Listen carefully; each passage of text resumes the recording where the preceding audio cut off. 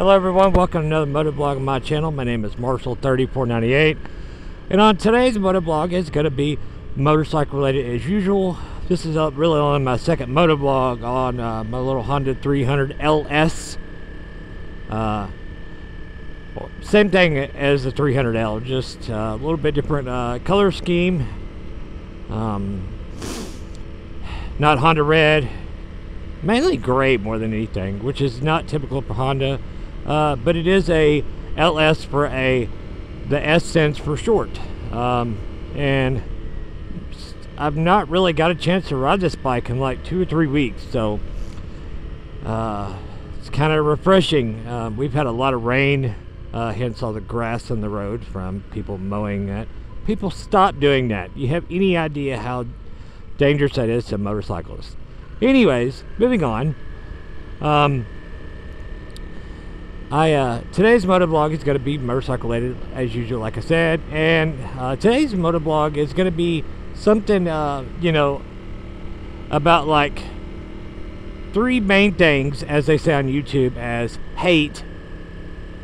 3 things instead of, I'm going to make it 3 things instead of 5 because I can't really find 5 things I hate about this bike. One is Honda's lovely, as I just did a minute ago, lovely switching the horn and the turn signals. You know, most motorcycles, the horn is at the bottom. Honda, in their great wisdom, put it in the middle. I've kind of got used to it now, but you know, I have a Yamaha FJR 1300, and its horn is in the more traditional Japanese motorcycle horn placement, and that is underneath the turn signal. But I digress. But that's the main gripe that I do on this bike almost every time, or maybe every other time that I go to reach turn signal to be proper and safe and all that, and let anybody know surrounding in front and back of me what I'm doing is a horn placement. The second one is kind of the on-off Honda jerky throttle thing. It's not terrible, but like right now I'm rolling on the throttle and then letting off.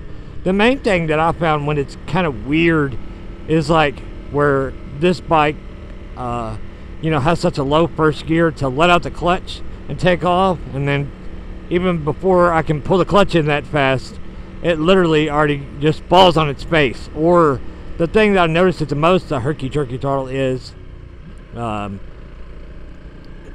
really like taking a corner, to slow down to a corner, going to second or third gear, and then letting back out on the clutch to turn. When I let out the clutch and give it a little bit of throttle to keep a good steady throttle through the corner, it just really bucks pretty hard. I don't know if the ever so popular 550 performance upgrade thing would solve that. I know they have like an improved stock, but I don't know. I'm sure you could call the guy up and ask him, like, look, I just want a little bit more power and I want that to go away. And then best of my knowledge, like if you buy one of those ECUs from him or send him yours to flash, he will keep reflashing it, and the only thing he asks is that you pay the return costs, which is kind of cool. I've done some look up on the guy, and it's kind of like a mom and pop company, and apparently the guy was some kind of motor engineer at one point, or some type of engineer, and he does actually know what he's doing, that I can tell. Super nice guy. That is something that I might do in the future on my particular Honda, is not only for the jerky throttle thing, but to also tame that down. And a second reason for that, I really think that even though Honda is great at engineering reliable motorcycles, a lot of people really fear that these bikes are so lean from the factory to meet emissions that it's almost harmful to the bike. That's why the jerky throttle thing happens, because the bike's getting fuel, and then when you let off, it doesn't have the feeling or the timing to cope with the rolling off of the throttle. So if I could do those 2 things, I don't really need any more power, just really smooth it out and get rid of the jerky throttle, and maybe just a little bit more mid-range. I don't know if I'll ever do any like you know, like performance mod on this bike. I've seen some videos on YouTube comparing just two regular everyday riders, not a scientific thing. Comparing, like, you know, the difference in the power. It's probably a decent amount, but that's not why I bought this bike. If I want to go ride something fast, I'll go ride my Yamaha FJR 1300. But that, and the third really minor annoyance is the whole design of the 300L's headlight. The headlight is not a bad headlight in its design, but it's getting the headlight on and off. I recently I did a couple mods to my bike last weekend or the weekend before last. I can't remember. My days run together anymore. But I had to end up taking that back off, and to get that back on, I swear took, I'm not even kidding, and I'm a fairly mechanically inclined person. I was a commercial electrician for over 10 years. So it's not like I don't know my way around tools and basic, you know, mechanical ability. It literally took me like 45 minutes to get 4 screws back on and to get it back lined up. The main reason why I took it off is to put all that LED headlight. The Tusk one that I have and this one is a really good headlight compared to the Cyclops. It's less than half the price, and Tusk is a kind of, you know, is the Rocky Mountain ATV's more house brand. And I figured if I could save half, you know, they're a pretty reliable company. They make lots of stuff. It's good value versus paying Cyclops money for more than double the price, like $90 compared to $40. I thought it was a good choice. A lot of people really swear by a lot of the Tusk stuff, that you really get a lot for your money.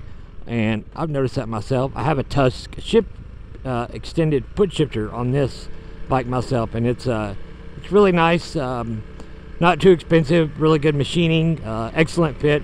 But you know, it's a lot of stuff packed in one area, and I had the wiring, this is my fault, kind of tucked in the wrong spot, and it took me forever to get it back on there. So the jerky throttle, the horn, and the headlight design, I know you're not going to take it on and off, but if, you know, like past mods, like if I were to ever want to get one of these turn signals or put the auxiliary power cord that I've got, when I eventually put a tower of some sort on this, I'll have to get back into that. Nah, I'm not looking forward to it. And it's not that it's a hard, but it just could be done a lot better and a little more you know, better for the end user. That's all I'm saying.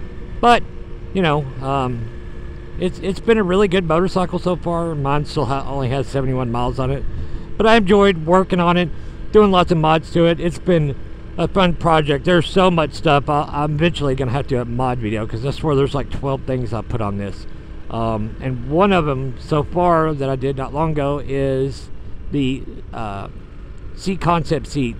And this is my first time actually riding on it, now that I think about it, and it's pretty nice. It definitely makes the bike feel more full size. I got the XL one where it's a little wider to be more comfortable on a long touring day. Figured that was worth the price. I didn't get the tall one. It's just a regular, like, comfort standard, not the, because, you know, you can get it like a low, a medium, which is like regular, supposed to be OEM, and a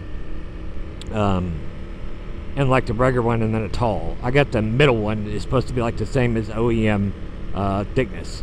Look at this car there. Little bitty car on the road, on a county road, and you just seen as I'm right behind them, they're like almost a foot over the line. People. Anyways, but on that, guys, that's about all I got on today's motor vlog. If you've not already done so, please like, share, and subscribe. Leave a comment down below. Ride safe and have fun. And we'll see you on the next one. See ya.